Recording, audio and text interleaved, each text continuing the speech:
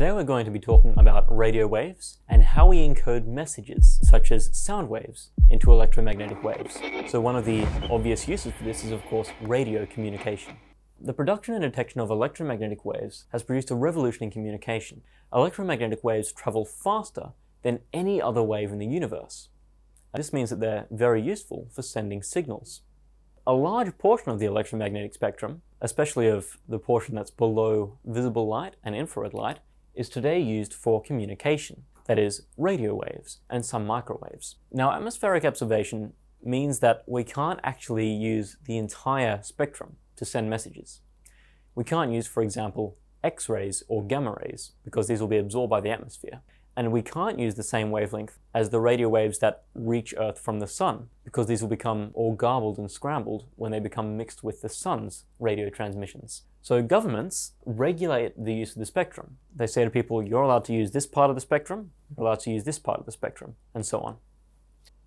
So here we have an example of what some of the frequency bands are. We can talk about extremely low frequency, or ELF radio waves, which have a wavelength of over 100 kilometers and are suitable for use for things that are underwater, like submarines. If we look at very low frequency waves, which have potentially a much shorter wavelength, this is often used by the military. If we look at medium wave, that is medium frequency, that ranges from about 300 kilohertz to 3 megahertz, that's used for sound radio, in particular AM radio.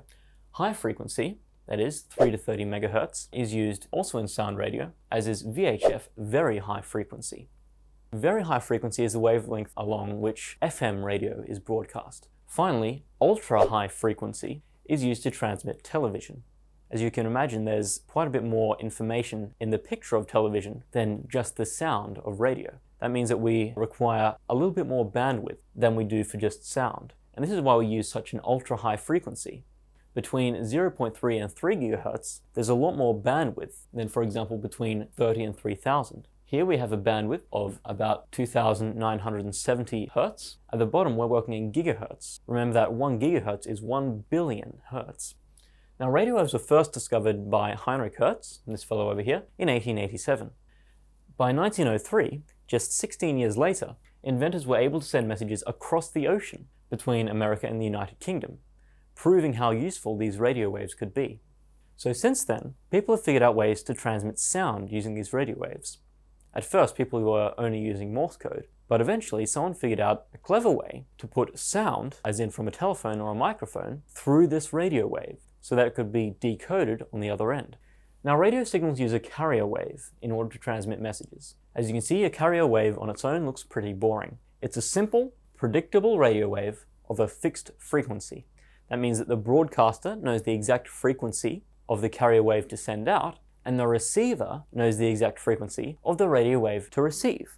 Radio receivers can be tuned to receive only a single wavelength, which is very, very useful. It means that instead of receiving all radio transmissions from all radio stations at once, we can tune into just one radio station, one with a particular frequency of carrier wave. If you look at the little numbers on the end of radio stations, like 102.5 or 630, it actually tells you the frequency of the carrier wave that you're listening to. So in the case of FM radio, 102.5 refers to 102.5 megahertz as the frequency of the wave. Whereas if we're looking at AM radio, the 630 or the 572 will refer to the frequency in kilohertz. So AM radio is broadcast on the kilohertz part of the spectrum, whereas FM radio is broadcast on the megahertz part of the spectrum. So what's the difference between them? Sound waves can be combined with the carrier wave for transmission, and this can happen in two different ways, that is AM and FM. We call them AM and FM because they're short for amplitude modulation and frequency modulation. We know about amplitude and frequency as properties of a wave.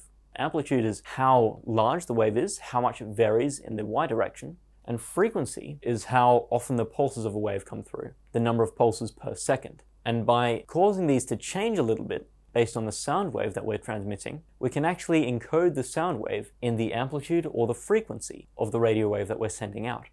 Let's start with AM radio. So in amplitude modulation, the sound wave is applied to the amplitude of the radio wave. We can see the bottom half of this diagram is a carrier wave, that's the boring old normal wave, that's been modified by this top wave. we can see that the amplitude of the carrier wave is varying like this, in exactly the same way that this top wave is shaped. The resultant wave will have the same frequency as the carrier, because if we look at the frequency of this bottom wave, we can see that the pulses are still coming very, very often, just as often as the carrier wave. So that means that the frequency of this wave doesn't change. So if we know the exact frequency of the carrier wave, then we'll be able to pick up this wave here. Then if we have a receiver, we can subtract the carrier wave, because we know exactly what the carrier wave is going to look like. And so if we receive this, then the radio can tell us, oh, well, the wave that we encoded was this top one. And of course, that top one doesn't need to be just a plain old boring sine wave.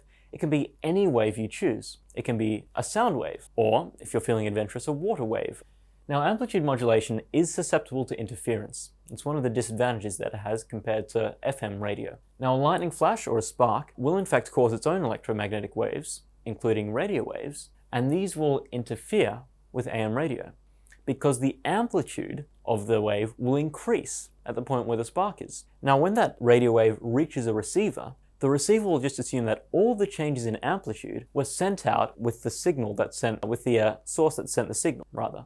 So it assumes that any change in amplitude is part of the encoded sound. So if we have a change in amplitude that's not due to the encoded sound, it'll make the sound really weird when we decode it. We might get little bits of static or things like that when we receive the message. The other thing is that if the carrier wave is very faint, then the amplitude will not be very large. But once again, our receiver won't be able to tell that's because the wave comes from so far away. It'll just assume that it's faint because it was encoded faint. The sound will get much softer than if you had a strong signal. This means that if you have only a very weak AM radio wave, it will sound very quiet. So what's the alternative to amplitude modulation? It is, of course, frequency modulation. Now in this case, the frequency of the wave does not stay the same. Instead, we're using the frequency to encode a sound wave, or in this case, a plain old boring sine wave. So the resultant wave has a frequency that varies and isn't quite constant. We can see that when this wave is at a trough, the frequency is quite low and the wave is quite spread out. And when we're at a crest, the wave is very close together. The wavelength is very low and it's high frequency. But we still know what the carrier wave looked like. The carrier wave is what this wave would look like if it didn't have sound encoded in it. Now, the amplitude of the wave doesn't change, which means that no matter how the amplitude changes due to outside source of interference or distance from the radio station, we'll still retain that modulation in frequency. It does mean, however, that we have to have a radio that's sensitive to more than just one frequency. It has to spread out over a short range, so it can still pick up the parts of the wave that are far away. Now, these waves are not quite as susceptible to interference. The reason for this is because if there's interference that changes the amplitude of the wave, it doesn't make a difference to us. We're not worried about the amplitude, only the frequency. The amplitude of the wave doesn't affect the message at all. So no matter how faint the message is, or no matter how many sources of radio interference are in the way, it won't affect our message unless they are of a similar frequency to our wave. In that case, we do in fact get a problem. We know that there are lots of different FM radio stations. Some of these have frequencies that are quite close together. The problem is that our radio receiver is sensitive to more than one frequency. So if we tune our radio to right in the middle of two radio stations, then we'll hear both at once. So there's a potential disadvantage of FM radio as compared to AM radio. It's easier to get two different radio stations playing at the same time. This is because the frequencies overlap as they vary. It turns out we can also send digital information using radio waves. And to do this, we need to encode it in some sort of carrier wave. So we'll change the information, that is ones and zeros, digital signals, into an analog wave, send it through the phone system, have it received at the other end, and then convert it back into digital information. So we take it from digital, turn it into a wave, turn it back into digital, and receive it. The device that does this is called a modulator-demodulator, except because that's a bit of a mouthful, people shorten it to modem. And of course, modems are used everywhere for internet. So that's the end of the theory. It was only a bit about encoding sound waves into electromagnetic waves in different ways. Let's go into some questions. What are the two different ways of encoding a sound wave in a carrier wave? Is it modulation and demodulation, amplitude and frequency modulation, velocity and intensity modulation, or wavelength and period modulation? The answer here is, of course, the reason that we have AM radio and FM radio. The answer is B. We have amplitude modulation, AM, and frequency modulation, FM. Question 7. Which of the following is not a use of radio waves? Is it broadcasting music, broadcasting news reports, broadcasting television, or broadcasting electricity? All you have to do here is think about which of these you can find on a radio. Broadcasting music and news reports, of course, happens all the time. Broadcasting television is actually a use of very high frequency radio waves.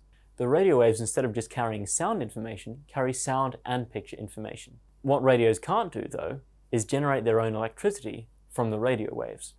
The D, in fact, is going to be the correct answer. Radio waves are not used to broadcast electricity, they're used to broadcast music and news reports. In fact, because electromagnetic waves do carry energy, it is possible to transmit electricity, although that's not what they're used for today. Question 8. Is this wave a result of FM or AM encoding? So to find out, we need to figure out what changes. Does the frequency change? No. The carrier wave, that is the wave with a very, very small wavelength, is always the same distance apart. Does the amplitude change? Yes. There's a big variation in amplitude all over. So it is amplitude modulation. The frequency does not change, the amplitude does. That means that the sound wave, or in this case the sine wave, encoded, changes the amplitude. So sketch the decoded wave.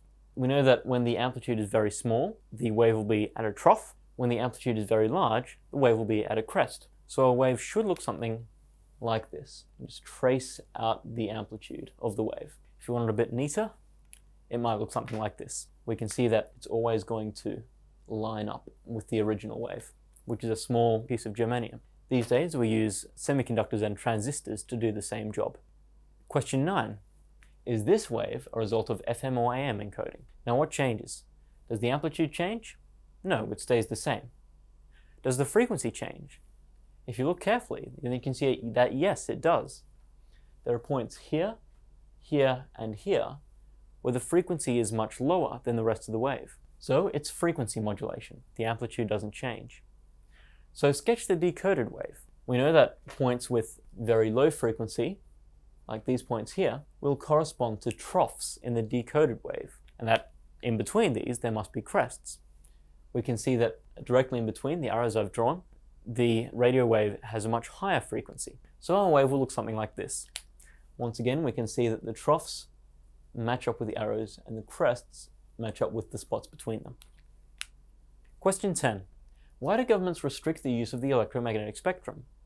Couldn't we have everyone, broadcasting their own radio station?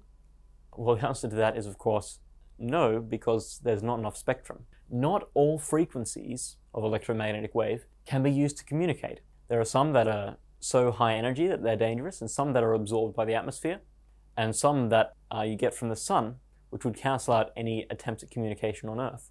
The other thing is that we can only send one transmission at a time over a given frequency. Otherwise we'll receive two messages at once, and it's like a recording of two sounds at once. It's very hard to tell them apart. We have only a limited amount of bandwidth. We don't have an infinite amount that we can actually use for transmissions.